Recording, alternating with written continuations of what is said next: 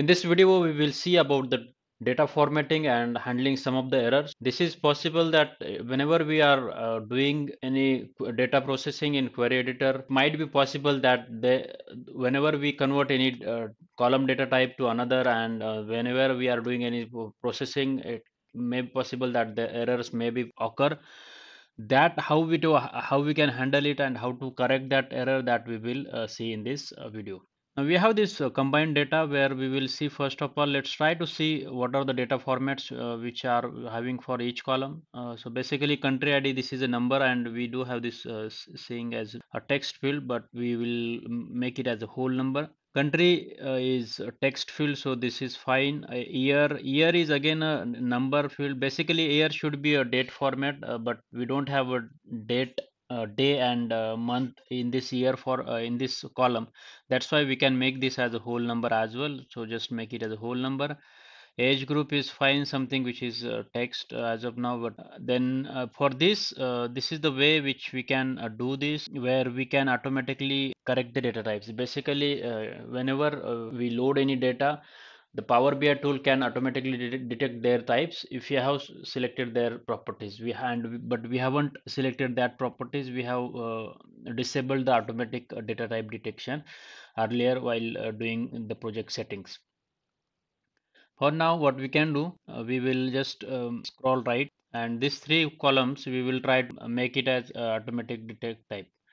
To do that, in the transform menu, you have this detect data type. Just click on this. Now you can see this has been changed to 1.2, like decimal format, all these things, because these are the numeric field, and that's why it has been changed. Now, whenever we are changing the data type and formatting, there might be possible that the errors occur. So let's try to apply this, because we cannot do this. The data will not be processed until we press this apply option. So just click on this apply option, and then it will start processing the data. And if there are any errors in the data, then it will show up that error. Now you can see that when this load has happened, means we have applied the changes, but it is showing that there are some error, like one of the load queries contains an error.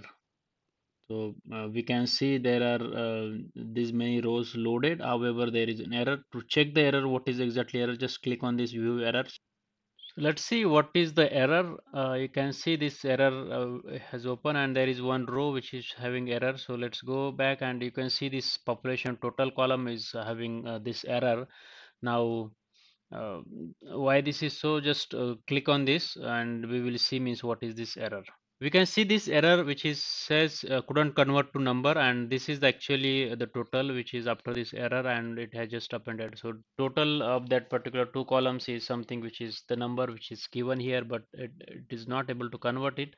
That's why it is having this problem. Now how to fix that? Let's go back to the main query, and we will see means how to fix this. Means one of this will have this error, but let's try to do this. Like we can just remove rows and remove errors. This is one of the way we can do this, remove errors, and this will delete the entire row. However, this is not the right approach, because it may contain some valid data, and we just need to correct that particular column value so that entire row will not get deleted.